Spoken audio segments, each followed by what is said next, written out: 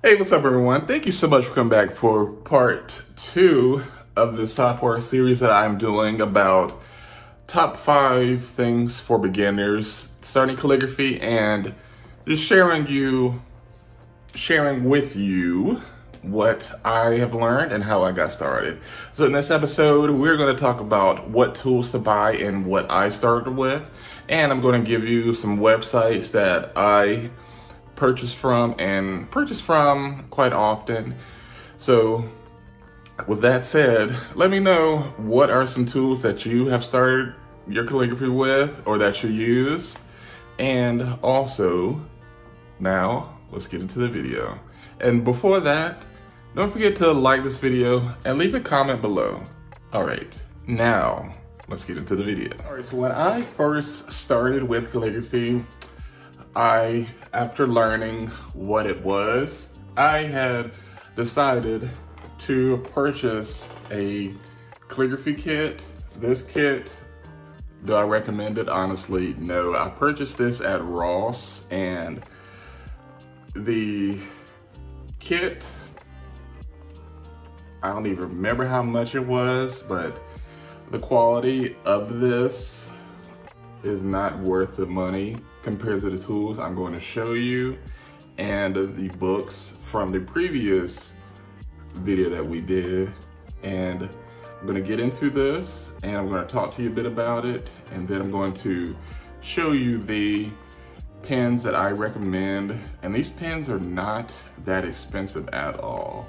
And also I'm going to show you some more pens that were pretty trendy at the time, but really not so much anymore. So as I was saying about this calligraphy kit, purchased it at Ross.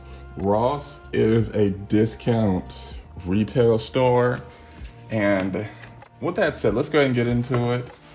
This book just gives you some pretty basic stuff and talks to you a bit about calligraphy and what it is. Honestly, I don't even remember. I read this book many years ago. Well, copyright 2008. Obviously, if you follow my Instagram, I didn't start in 2008. And anyways,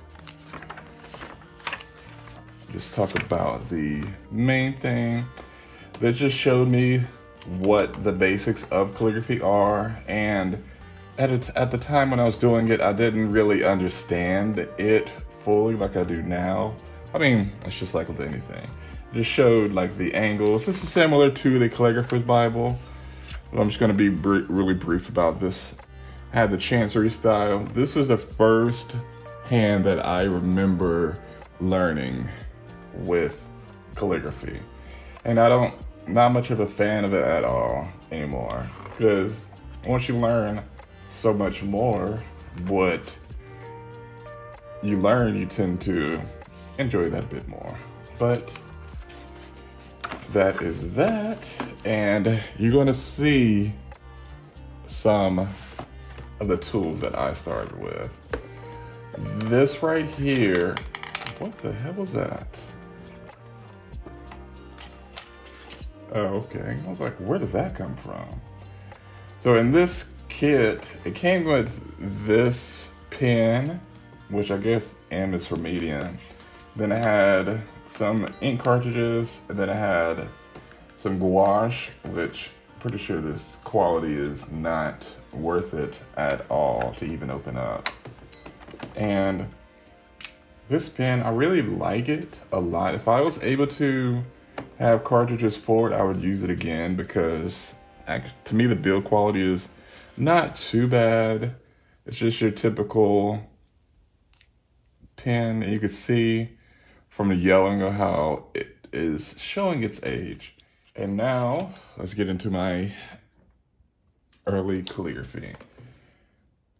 And I remember starting it, you see the ink bleeding, and then just doing the drills, and then getting into the the freehand stuff, and really not having an idea. And then just stuff like this, wanting to do flourishes when flourishing is not something that you should do after doing calligraphy for a couple of years. And just really all over the place. But that is that. And then it has some more stuff in it, like stuff that's never gonna use. That is that. This was just a cheap kit to help me get started. And now let's get into the pen. So the very first calligraphy pen, before I even had an idea, I think before I even knew that this would be considered a fountain pen. Actually, it's really good. I like it a lot. I'm never going to get rid of it. This is just a Pilot fountain pen. I forgot the actual model. I purchased it from jetpens.com, which quite a bit of these are from, not that one. Found that at my day job the other day. That's actually just a light and a stylus. And quite a bit of these from jetpens.com and John Neal Bookseller. I'll put it on the screen, and I recommend those two because I've always had great service, and the people at John Neal Books are great people as well. And so that is that pen. First, I'm going to talk to you about the broad edge pens, and then we're going to get into the, should be considered like cola pen. And some of these pens are more advanced than the others. So here you have what you're most likely more familiar with, which are the Pilot parallel pens. The Pilot parallel pens, I started with the broad, I got the 6mm, and then I got the 3.8mm. The way how it works, you see this one, it is missing a piece because I cracked it after pressing too hard and not really knowing that there's certain things that you should not do. And this was the second calligraphy pen I purchased after the fountain pen. And these pens, they come in different widths. Also free-flowing ink. I have a video showing how to refill Pilot parallel pens for cheap, so you don't have to keep purchasing the cartridges over and over. And then this one, I purchased it from johnneilbooks.com. The reason why, if you see, it has the piece ground out. So therefore, whenever you're writing, you get a more, I forgot what it's called, like a scroll, which is 2 letters with a space in the middle, just to make it easier to understand. So that's why I have the 2 pieces of tape on it as well. That's a 6mm, and then this right here is the 3.8mm. And if you want, I could do a video on showing how to clean Pilot parallel pens. Matter of fact, that is a good idea. Let me know in the comments below. So also, one thing I've learned from using the 6mm, compared to the 3.8. The 3.8 you have to be a bit more precise using a smaller nib, because if you have any mistakes or anything with your letters, it'll definitely show. And pretty much that's with any pen. What am I talking about? And after those, the Pilot parallel pens, you have your automatic pens. Automatic pens, they come in, these are just a few of the sizes that I have. And the pricing for the parallel pens compared to the automatic pens, I don't remember the pricing of those. Hopefully I'll remember to. I'll put it on the screen. The parallel pens are a bit more affordable than the automatic pens. The automatic pens, I believe, are around maybe like 10 to 15, maybe a little bit more, depending on where you purchase them. I got these from John Neal Books, or John Neal Bookseller, however you want to say. These pens, these are for broad edge calligraphy.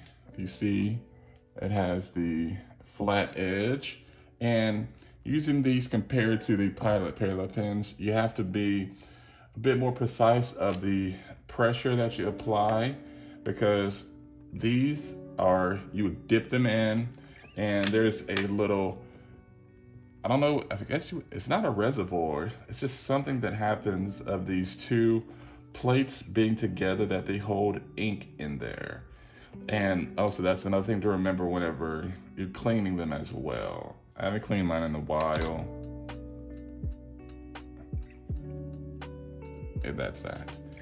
So I'm gonna talk to you a bit about the different sizes. This is 3A, 4A. Obviously the 3A is a bit smaller. And then the 4A, it's obviously wider.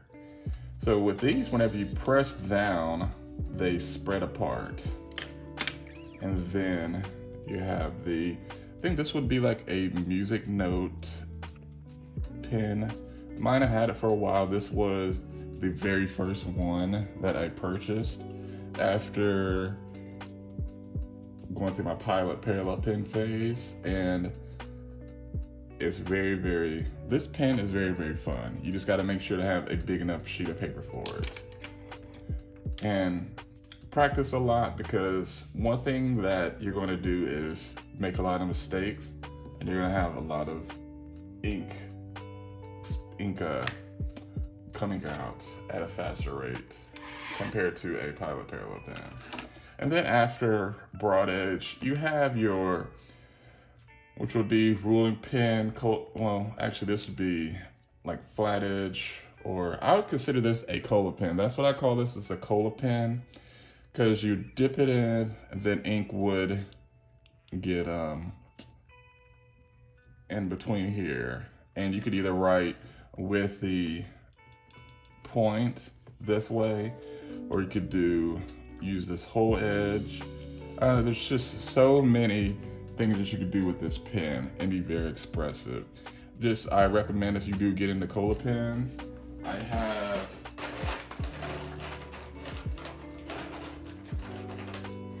one that I made before I made this by hand using a soda can. I just recommend, if you make a cola pen, the ink is gonna splatter and get all over the place. Just be careful.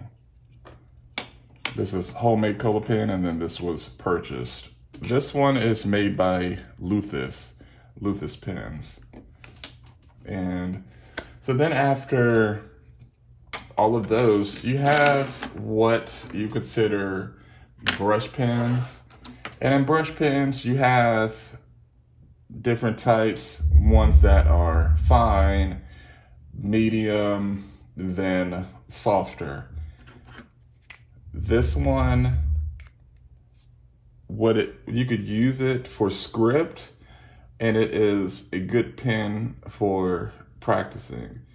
And these are not too expensive. All of these I purchased on jetpens.com. That's where I tend to focus on my brush pens, because they have really good pricing. And then if you spend $25, you don't have to pay shipping. So these are Artline. They have stick and the blocks. The cool thing about these, just gonna show you really quick, is that you could clip them together like Legos. So that is the fine version of the brush pen. This is the brush pen. And I think it's very, very vibrant. I like it a lot. It's a nice, rich black. And then you have, I like this brush pen a lot. I had a blue one. I think these are, Swiss made.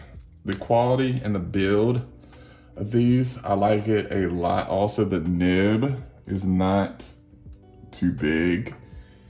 And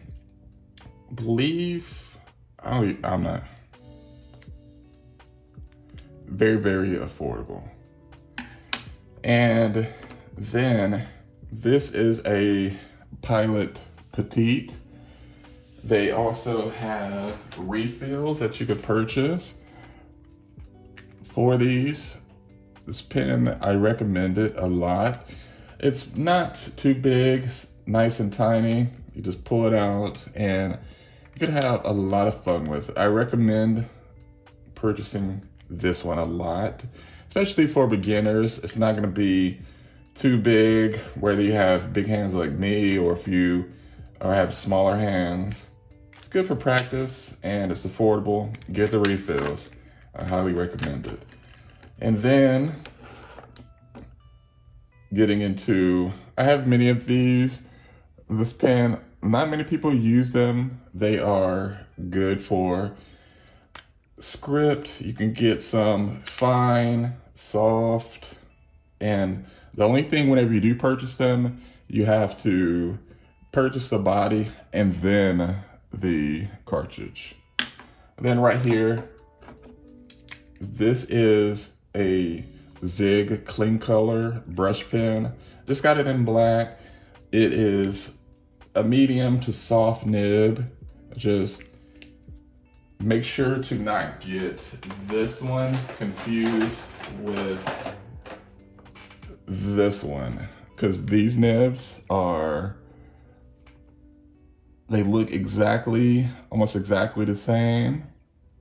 This one is a more manageable nib. This one is, like I just said, the medium brush pen. And then another version of the Zig Clean Color. This is a real brush pen and it has the, whoops, I'm not even in the frame. Hopefully these are. See, it has more of a soft nib. These brush pens require a hell of a lot more skill using these. And then this is a Pentel Sign Artist pen. As you see, it's soft. Is it gonna focus? Come on, baby, we could do it. There we go. This is a soft, thin, very, very thin nib. These require a lot more practice.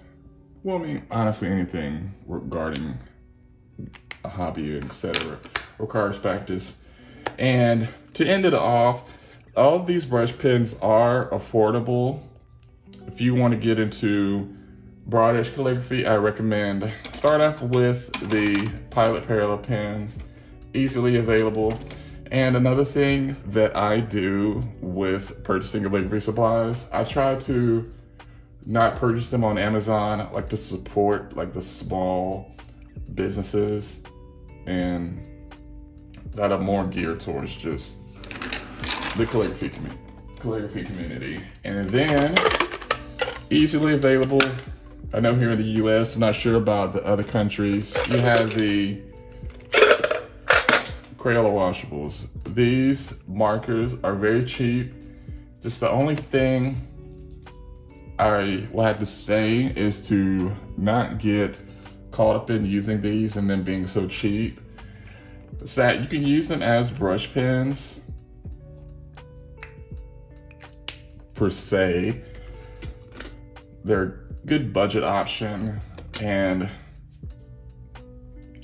I would recommend you could venture to this path, but just go there, hang out there for a little bit, and then just stick with the calligraphy brush pens and everything we discussed in this video, and just have these as a nice little cheap option, not too expensive, and they come in different sizes. Whoa, just dropped that one. Good job, Justin. Good job. So they come in 2 different sizes. And let's see really quick. Oh, well, actually, no. It's smaller. Crayola washable. All right, that is it. If you made it to the end of this video, thank you so much. Let me know what was your favorite pen. And I appreciate you, and stay tuned for part 3. See you in the next video. Peace.